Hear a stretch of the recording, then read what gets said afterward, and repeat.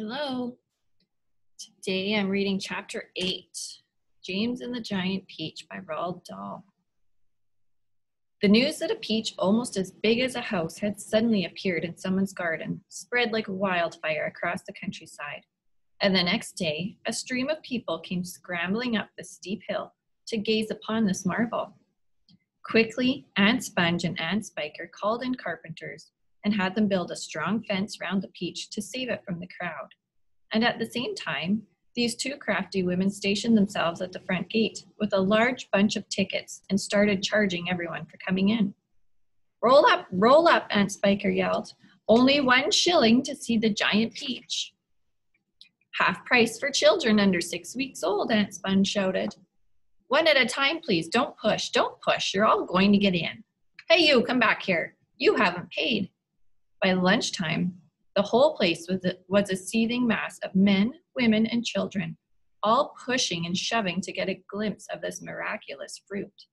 Helicopters were landing like wasps all over the hill, and out of them poured swarms of newspaper reporters, cameramen, and men from the television companies. It'll cost you double to bring in a camera, Aunt Spiker shouted. All right, they answered. We don't care. And the money came rolling into the pockets of the two greedy ants. But while all this excitement was going on outside, poor James was forced to stay locked in his bedroom, peeping through the bars of his window at the crowds below. The disgusting little brute will only get in everyone's way if we let him wander about, Aunt Spiker had said. Oh, please, he had begged. I haven't met any other children for years and years, and there are going to be lots of them down there for me to play with. And perhaps I could help you with the tickets.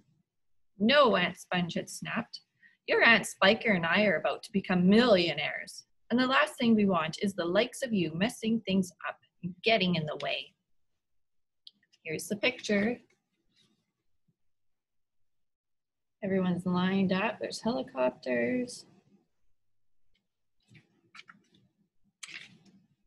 Later, when the evening of the first day came and the people had all gone home, the ants unlocked James' door and ordered him to go outside and pick up all the banana skins and orange peels and bits of paper that the crowd had left behind. Could I please have something to eat first, he asked. I haven't had a thing all day. No, they shouted, kicking him out of the door. We're too busy to make food. We are counting our money. But it's dark, cried James.